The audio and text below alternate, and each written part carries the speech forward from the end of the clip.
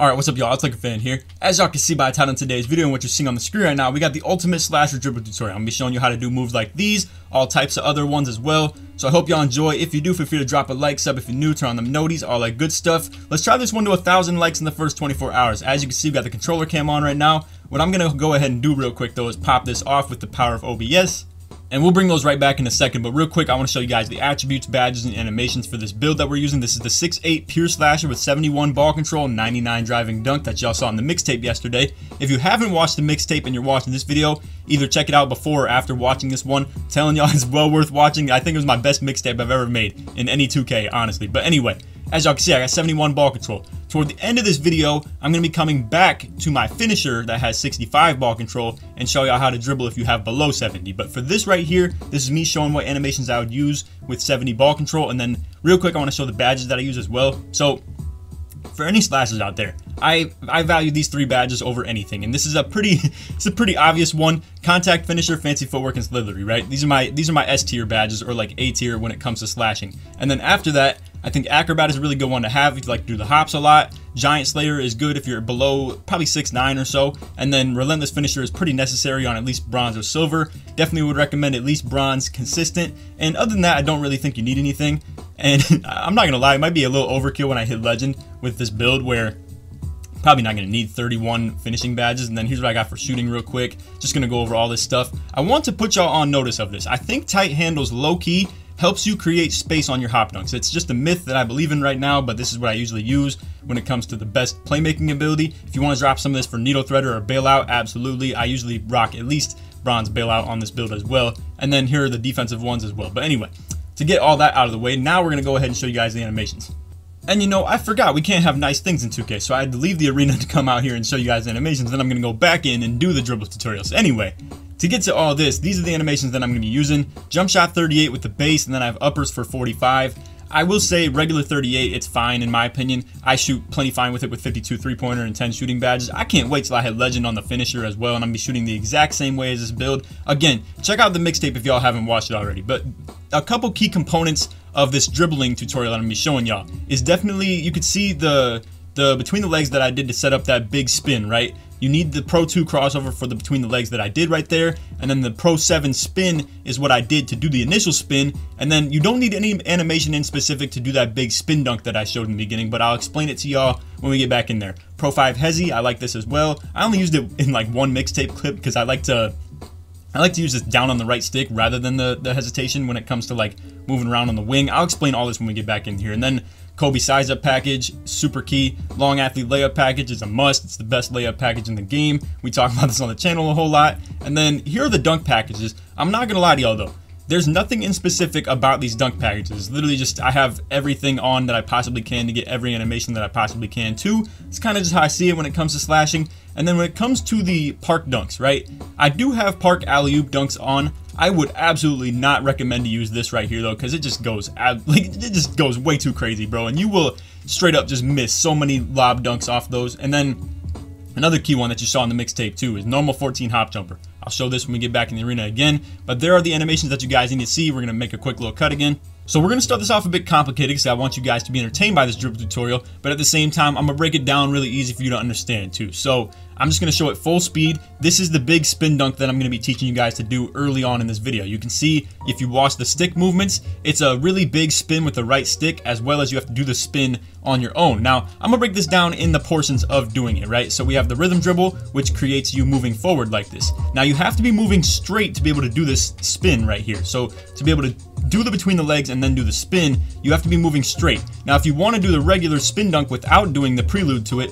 just move laterally like that. You can see it sets you up perfect, and all you have to do is move horizontally. But again, to do it with the between the legs and the spin, you got to be moving vertically. So again, I like to start off with the rhythm dribble, boom, between the legs, then spin the other way. And there's not really a good explanation of verbally showing it to you guys. So if you just watch this back a couple of times, watch the right stick movement myself of like what I'm doing right here, understand I'm putting the inputs in a little bit early, right? Like I'm doing the inputs a bit early because that's just how the game works. You know, anything that you do with the sticks, it'll do after it's done doing the animation it's currently doing. So anyway, that is the breakdown on how to do that. You can also do a half spin out of it. It doesn't really look all that good and it's super inconsistent. This is probably gonna look like complete trash, but you can still do the half spin out of that as well. Again, it doesn't look all that great, but just to add some variety to your game. So now let's dig in, let's get into some more basic dribble moves, like I said. So we have the rhythm dribble, easy like that. If you want to do this little sideways offhand like size up package right here, this is nice as well. There's a ball hand one that is really not as useful, and then some really good glue moves that I like to use. And unfortunately, with no takeover on my build, I can't move out of these instantly, so you know, the pro-am dribble moves, they don't look quite as good and like as flashy. When I dribble with takeover, it looks a whole lot better. Then we have things like these where we have the normal 14 hop jumper. I use this a ton.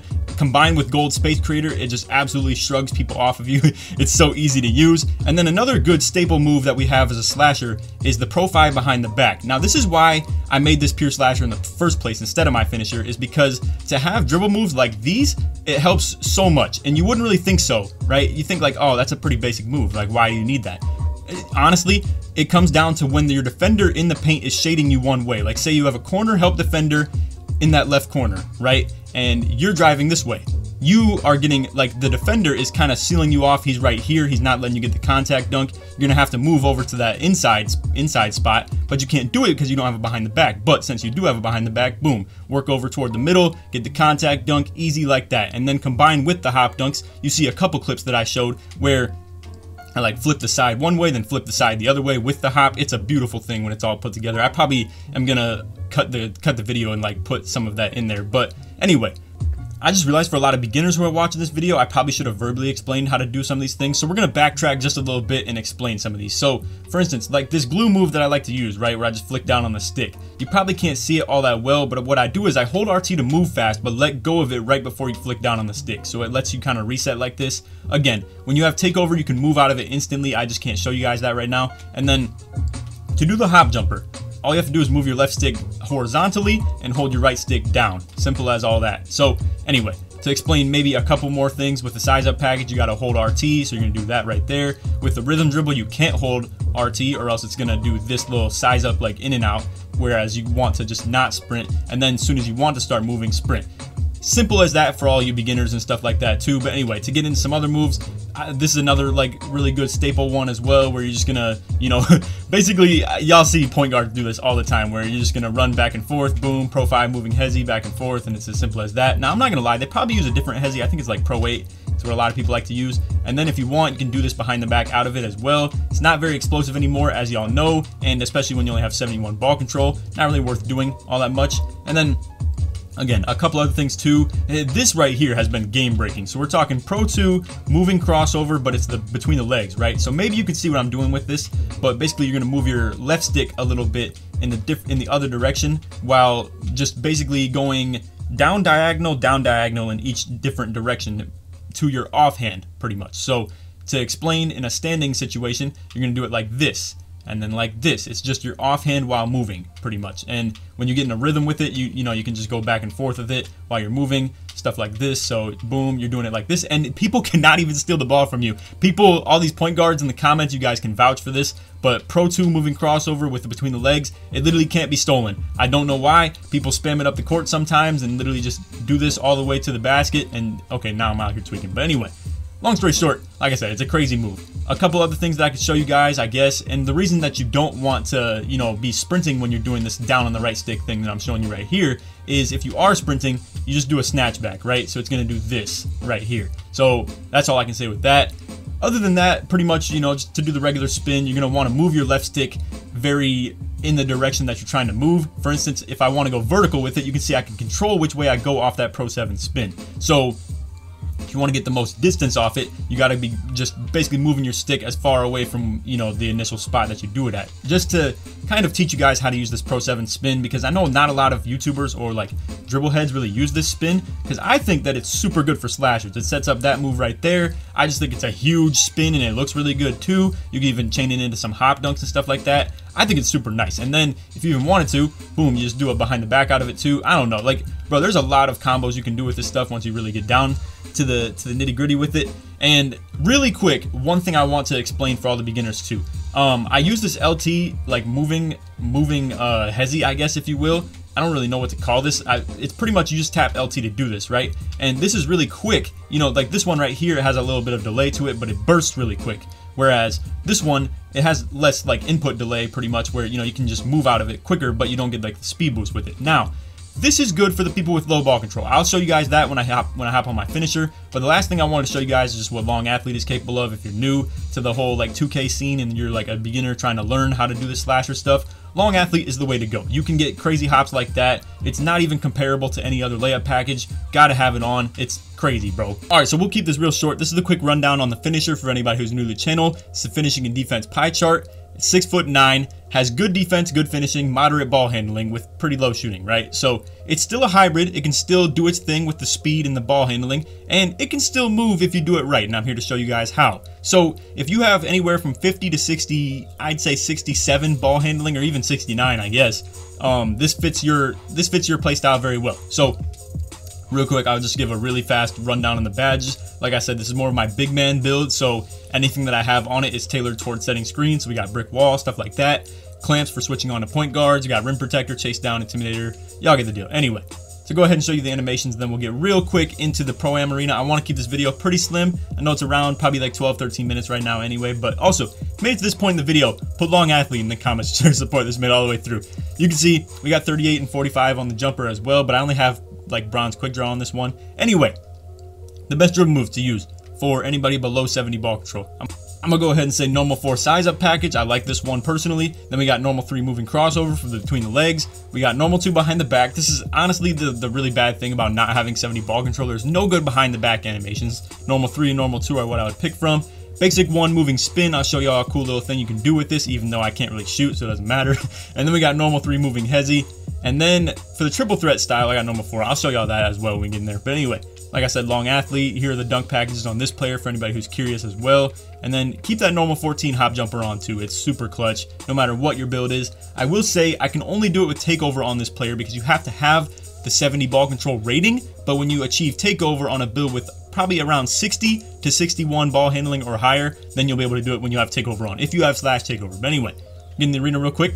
So the dribbling does get dumbed down on this build just quite a bit because, like I said, to not have the behind the back definitely hurts. To not be able to do the hop jumper at any given moment like this, it definitely hurts because you're gonna fumble it every single time if you don't have takeover activated. So just keep that in mind. Now what you can do, you're gonna see I'm gonna spam LT out of it, right? It allows you to stay like up pretty much. It doesn't let you, it makes it so you don't fumble it. If you try to time it perfectly, you can do that instead, but it's a little bit harder to do. And then again, I just want to enlighten you guys on the fact that a horrible behind the back like this definitely hurts, but in my opinion, normal 2 is the best one you can pick from. Now, what I like to do to substitute it, if I can drop the ball and pick it back up, so I like to use triple threat, right? Triple threat is great if you have low ball control, especially off like 1v1 inbound, stuff like that, or even if you're playing with somebody who, say, has flashy passer, if you know about this little gem where, you know, you just catch it, boom, like, you know, do whatever you want with it, right? Like you can do all types of different little combos out of it. What I like most is to do this right here, just the one jab and go. It makes you move really quickly. I like it a lot.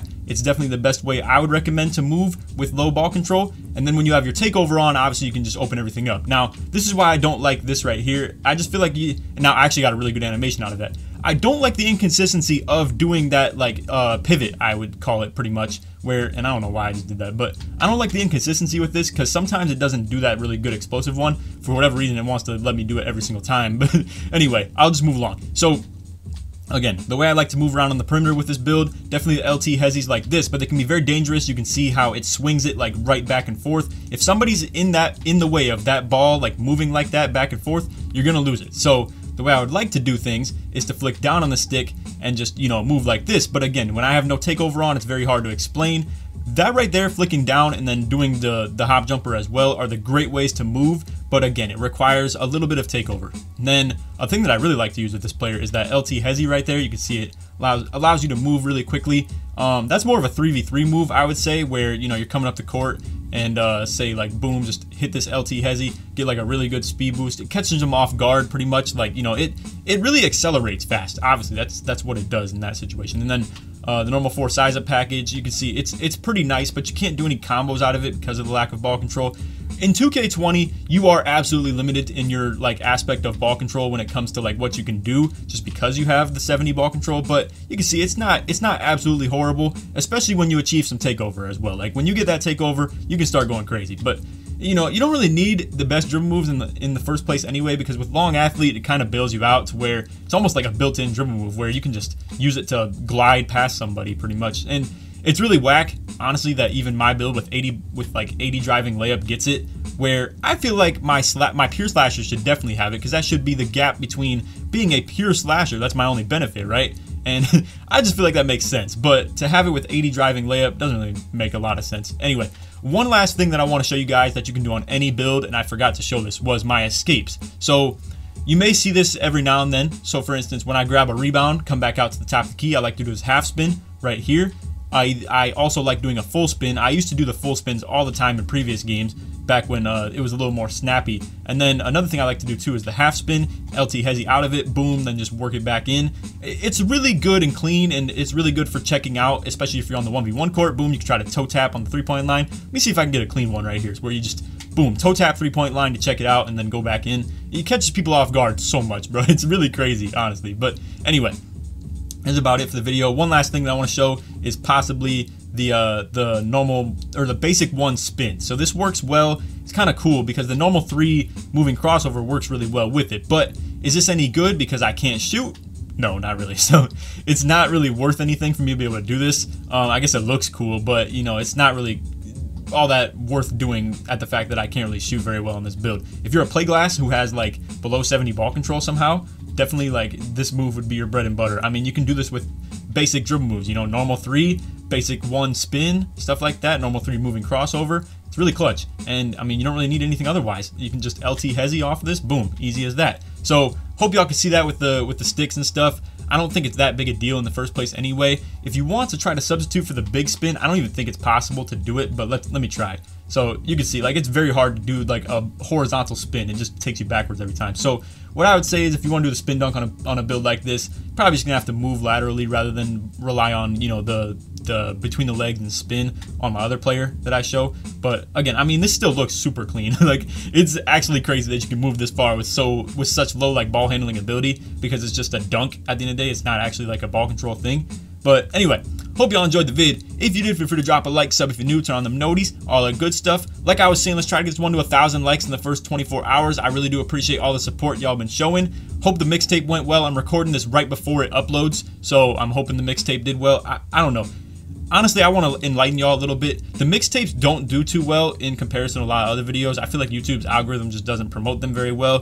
When y'all can show love to the mixtape, it means a lot to me because it's a fan favorite thing. I only make them because y'all like to watch them, because like I said, they're very low performing videos. I make no money off of them because of copyright and stuff like that too. And they're just not necessarily worth making, and it takes a lot of time in comparison to my other videos. Like, I spent 4 hours making that thing. But anyway, the point is, I make them because y'all like to see them. So if y'all could drop some support and, like, you know, drop a like on that video, drop a like on this one. And we're doing the mixtape film study tomorrow as well. So I'm going to be breaking down how to actually slash and show you guys in game the things that I was doing. So anyway, hope y'all enjoyed. And if you made it to the very end of the video, put finisher in the comments to show your support that you made it all the way through to the end of this vid. On that, hope y'all enjoyed. Take it easy, man. Peace.